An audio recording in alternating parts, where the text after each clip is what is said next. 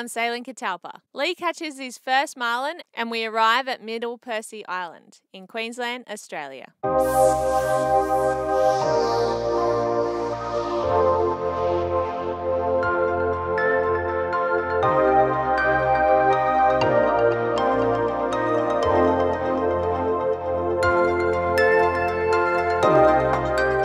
Percy Island is famous for its beauty and also this A-frame building, now known as the Percy Yacht Club, featuring all the names of boats and yachties that have come before us. How cool is this place? Andy Martin, an eccentric Englishman, bought the lease in 1964 and stayed there for 33 years. He also transformed the island into a boaties magnet, offering goat's meat, fresh fruit and vegetables, honey, bread and meals at the homestead. They still sell their honey and mango chutney today.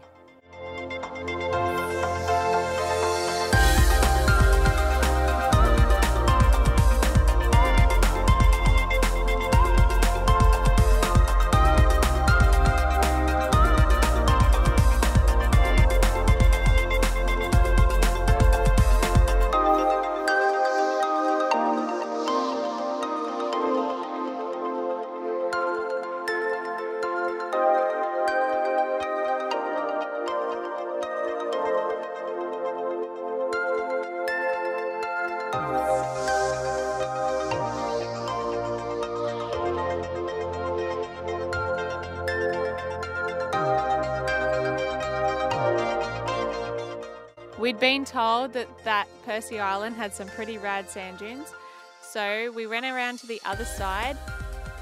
We caught up with Matt, Andrea and Kalani of Say No More and went on search for some sand dunes.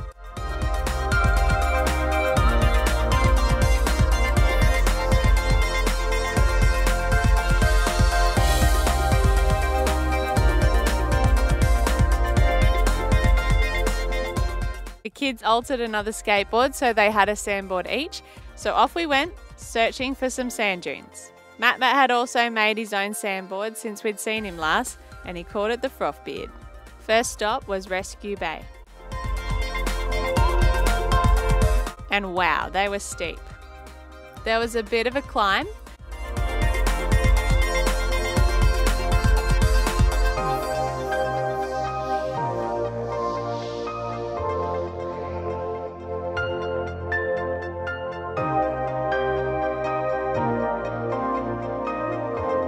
Then we got the guts up to have a go.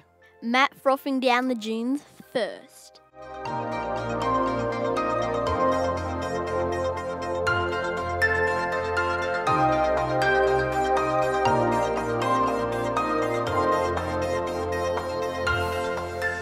Kalani loved chasing us all down. All right. Okay. Yeah. A little story time.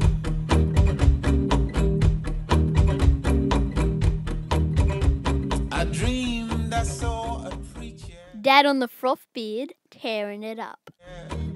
Standing out on a desert highway, screaming at the cars, falling like stars as they roared out of the white hot sun.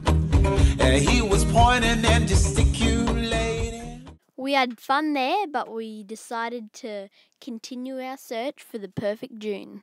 When we found these rippers at White's Bay, People left him well alone, but there were words pouring out of his Bella got up some serious speed. mouth that I take Was getting the hang of it, and for my own. There's love if you want it. All you've got to do is say yes. There is love if you want it. All you've got to do is say yes. Yes, yes, yes. me, yeah, I was ripping. Yeah, Taj loving it. yes, say yes. Yes, yes, yes. Say yes.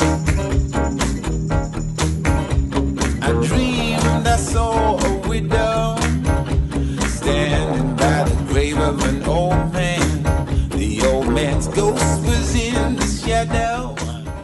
You! Go, Mum. That's right, love. Have a rest. Is that you close? I could understand. She said this piece, if you want it. All you Mum and Dad racing down. got to do is say it. Come on, old man. Mum smashed you. But I'm no doubt the fastest. The Frothbeard was a beast of a board, definitely creating the most speed. There is peace Well, that was dramatic. if you want it. All you've got to do is say yes.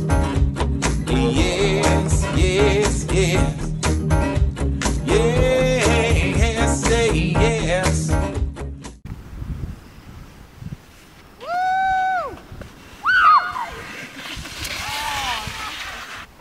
Woo!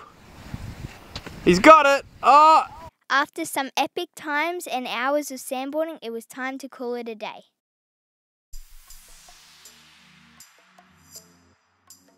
A-frame was a great communal area and it had a fire at the back where most afternoons all the yachties came ashore and had some drinks and nibblies or even dinner. We enjoyed walking around in here, checking out all the boats' names and all the memorabilia that had been left behind. Really cool to see all of the stuff from previous yachties from years and years ago.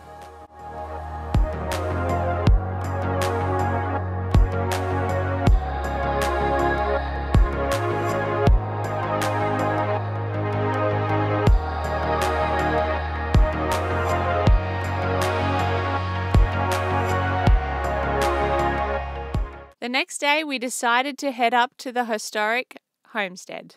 It's a steep walk about 1.5 kilometres from the beach.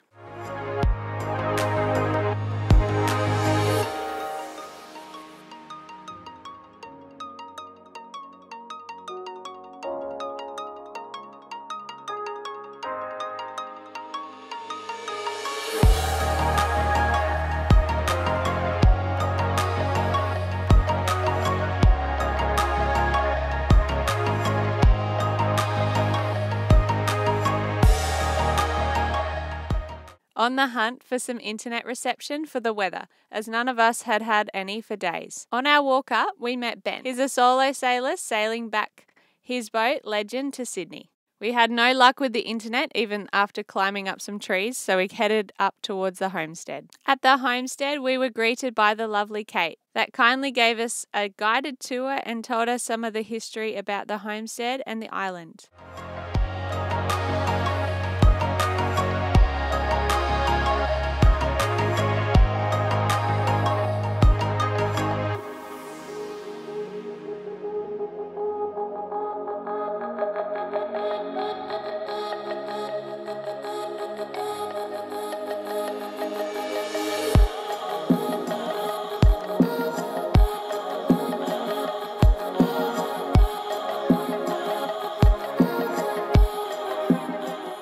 Photo albums where some more of the White's pictures are, how they built the Islander.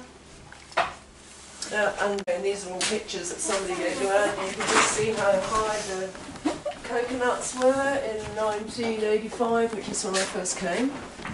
And so they used to say you could take one coconut per boat, but now you can take as many as you want. And find the spike which is on the edge of the embankment, which is actually held in place by the coconut roots, which is interesting, because without those roots it used to go all the way back. And then to the left is Tinanee Peak.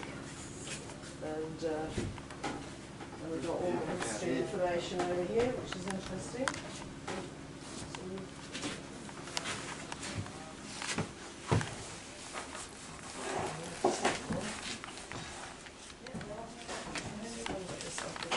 Yeah, that is on ebooks, and that one is on iBooks, and they're both, that's only 25, that's 35, they're both absolutely fascinating if you like history, and Australian history at that.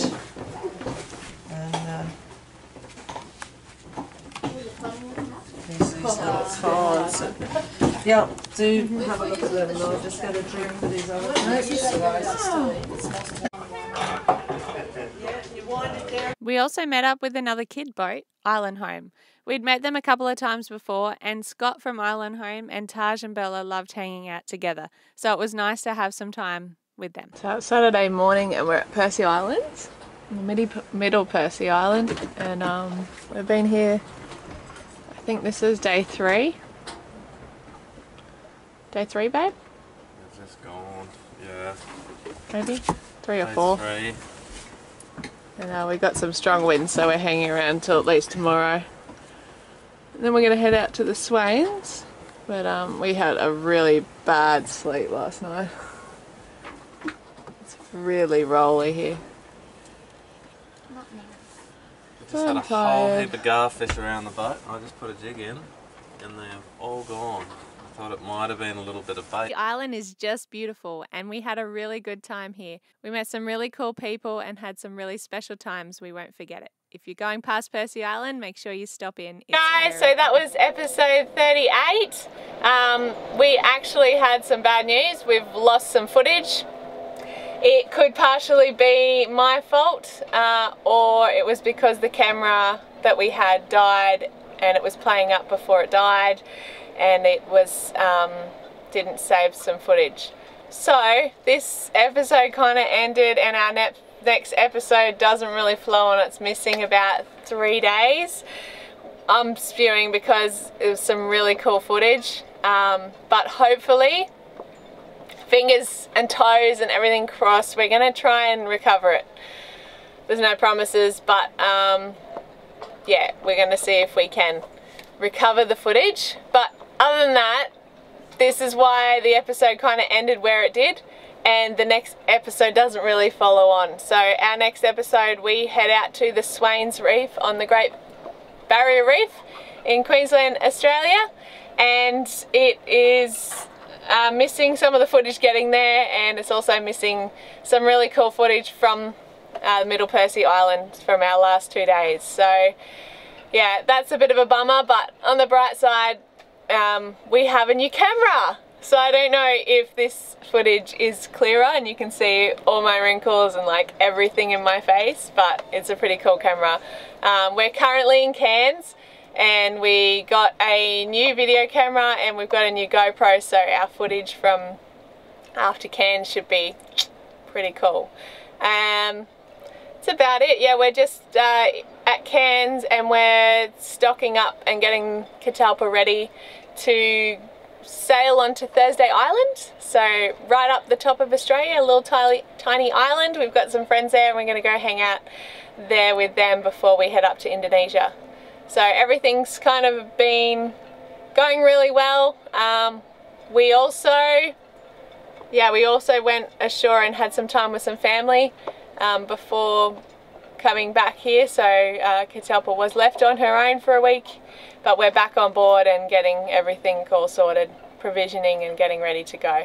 But that was all. Thanks heaps for watching, for supporting us. To all our patrons, you're amazing. We've been saving for a drone with our Patreon money, but because of our camera situation, we have used the camera, the drone money to buy a new camera, so we are still saving for a drone. We were hoping that we'd have one for our next leg, because we're going to be out at the Great Barrier Reef again and do some amazing footage, but that's okay. Thank you everyone who supported us along our journey so far. We are really, really grateful, and if you want to follow us other than on our YouTube page, you can go onto Instagram or Facebook. We have Sailing Catalpa pages on there as well. Anyway, I think that is all. Have a beautiful day. Mwah! Until next time. Bye.